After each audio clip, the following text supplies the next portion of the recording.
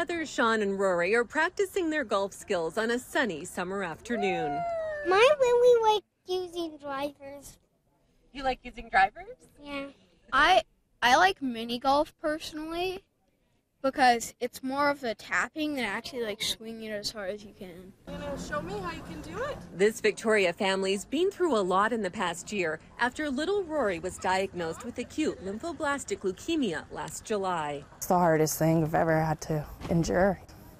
Yeah, there's nothing comparable. It's definitely a life-changing diagnosis for our whole family.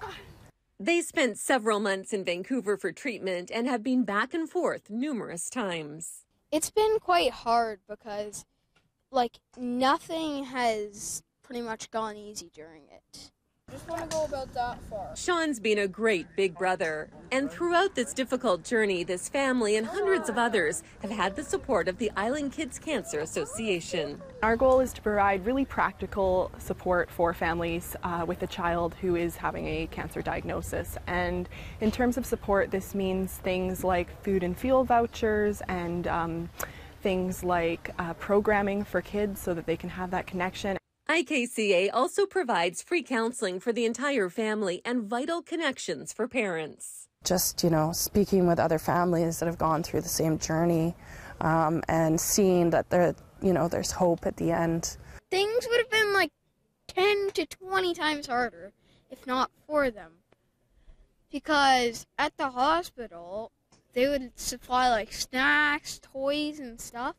To help support island families, IKCA is having its second annual golf tournament fundraiser at Cordova Bay Golf Club August 16th. So this is our largest fundraiser of the year, and it really does supply a lot of our funds for the year so that we can keep making impact in these families' lives and so that we can broaden that impact and make sure that no one walks through this journey alone.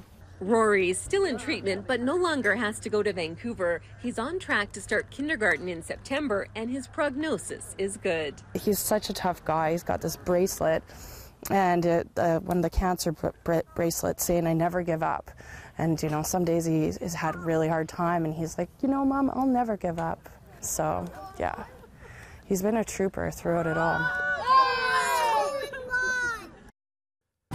Vital People, brought to you by the Victoria Foundation, connecting people who care with causes that matter.